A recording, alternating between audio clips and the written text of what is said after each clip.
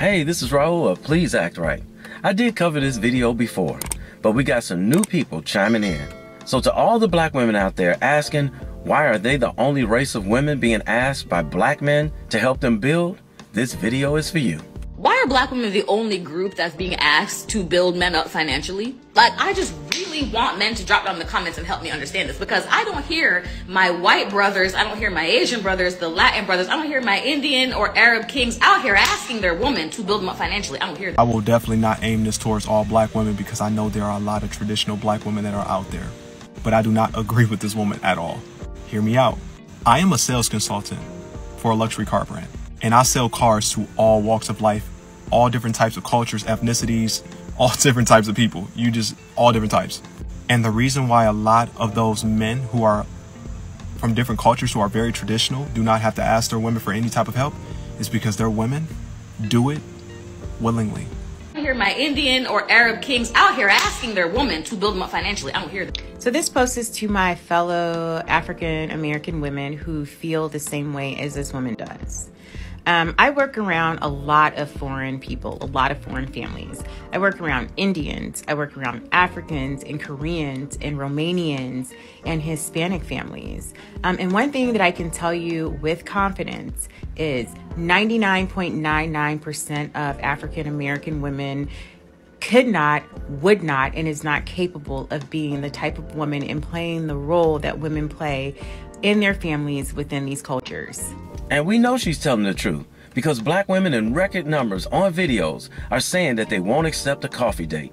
So you know they're not going to help a black man build. I had sold this doctor a car, okay?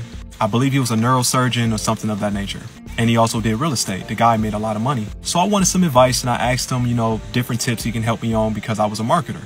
So after we talked, he literally told me, he said, the reason why I am where I am today is because of my wife. As his wife sat across him, he told me that when he was in med school, when he was trying to get better at real estate and all these different things, his woman held him down. She made most of the money at that time. He didn't want for anything. He did the best he could to help support himself just as much as his relationship with his woman. Because of her, it helped elevate him to being in the position that he is now as a neurosurgeon, and also him being really good in real estate, which gives them the riches that they have today. And what if I told you that that same woman is in the medical field and makes over $500,000 a year? Like, the woman was a straight boss.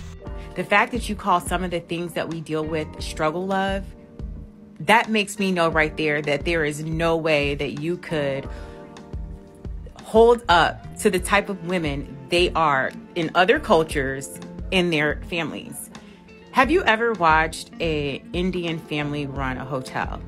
Even though the man is the head of the household, and even though their marriages are arranged, do you know what the women do within that family? And I used to be a delivery driver for UPS, so I've seen it all. I've seen it from different cultures too, from Indian families to Chinese families and even Iranian families. Their wives put in work. I want to give a special shout out to Ken, Greg Hawkins, Kevin Burke, Ramon J. Bell, and All In Designs for supporting my channel through Cash App and PayPal. Please know that your continued support is greatly appreciated. But the dopest thing that I heard from this woman had nothing to do with how much money she made. She listened to her man speak and literally let him do his thing. She didn't have to tell me what she did for that man. It was something she knew she wanted to do. She allowed her man to lead, and she showed that man respect, and he loved her for it, and he made sure to reciprocate that energy just like she did to him.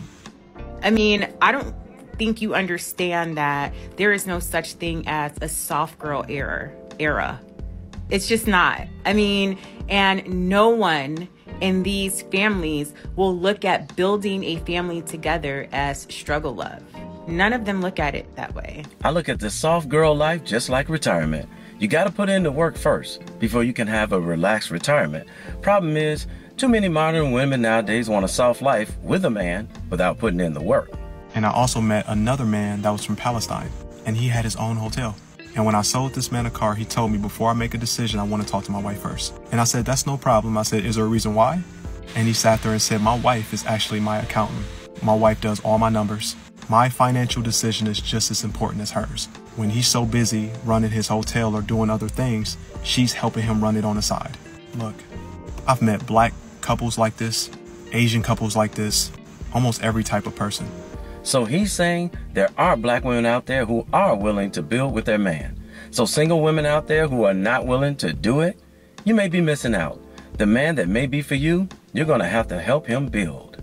When it comes to a marriage, the biggest common denominator is that these women work with their men. They are teammates.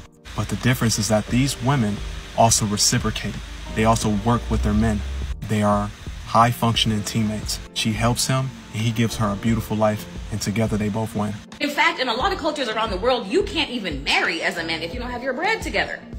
So why are black women being told we need to help upbuild?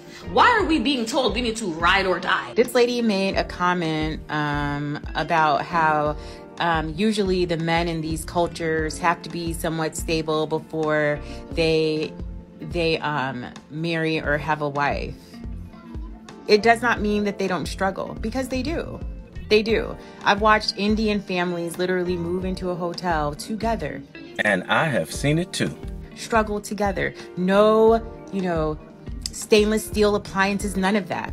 And even though the wife does not get paid, she will work 24 hours a day and take care of her family to make sure her husband's hotel runs perfectly. 99.99% of African American women are not going to do that. I ain't building with no man. These trifling men, all they want to do is sit around and play PlayStation all day.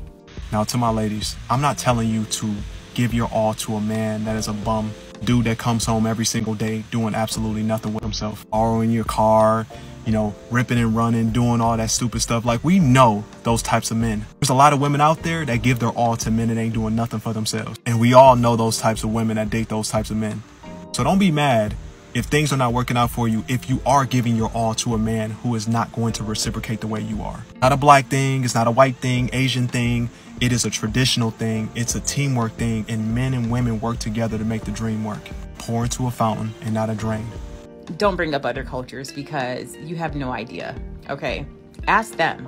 Ask them. Lastly, when someone that you want to deem as racist says anything about the black community, we all are very quick to talk about statistics and data. And that data that you will bring up is the same data that you need to enter into your head, which is black men usually are more susceptible to unemployment and discrimination against jobs. It just is what it is in our community, So don't forget that. You can't bring it up when you're going against somebody that you deem as racist, but now you want black men to be like everybody else. They're not in the position to be like everybody else, okay? So rather than talking down on black men, we need to come together as a community and work together as a community, because that's the difference between our community and other cultures. They work together. And if you think that our men are damaged now, I've said it before and I'll always say it again. Start with the men in your family and raise them to be the type of men that you want to see in our community. Just as simple as that. Anyway, have a great day. Bye. I wanted to make this video because I found this young man and this young lady stating that they've seen with their own eyes women from other cultures helping their husbands build their lives and build their wealth. I'm hearing too many times black women saying that they shouldn't have to build with a black man. They think that women from other cultures don't help their husbands build. The truth of the matter is, you just don't see them build with their husbands. Like I mentioned earlier, I was a UPS driver for 13 years, delivering packages to businesses and to houses, and I've seen it all. And I've seen it in many different cultures. The wives build with their husbands. So to all the black women out there who are saying they're not going to build with a man and they're looking for the man who already has it together, chances are you're not going to find one. But if you want to take a chance and hold out for one, all I can say is, good luck. Hey, somebody had to tell you, and I love you, so it might as well be me. Don't forget to subscribe and click that notification bell to get notified when I post a new video. I post a new video every week. And in the meantime, will you please act right? My name is Raulh. See you in another video. So if you enjoyed this video, check out one of these two videos right here. I'm sure you'll enjoy them too. And if you like, you can visit my channel. I have plenty of videos there. Go ahead. Don't be scared.